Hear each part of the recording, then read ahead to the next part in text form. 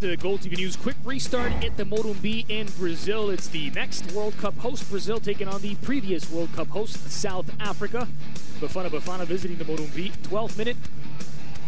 South Africa fullback Siboniso Gasa pressing forward, testing Diego Alves point blank, but the Valencia goalkeeper answers the call.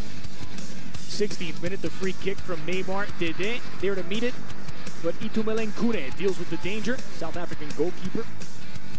34th minute, Lucas Moura, the highly coveted midfielder for Sao Paulo, denied by Kune, PSG rather.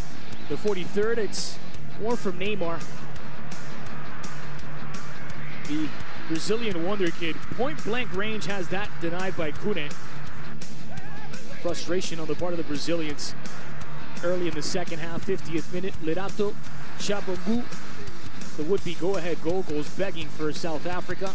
8 minutes tick off the clock, and more from the South Africans. It's substitute Bernard Parker for Bafana. His shot just off the mark from long range. 20 minutes left, the free kick from Neymar. It was going to tuck in under the crossbar, but Kune punching it over.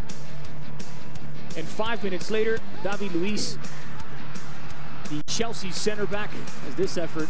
Tough angle blocked by Kune, but Hope follows up. The substitute hits the game winner for Brazil. 1-0 final. The Brazilians will next take on China on Monday, another friendly for the World Cup hosts. And that you can see right here on Goal TV.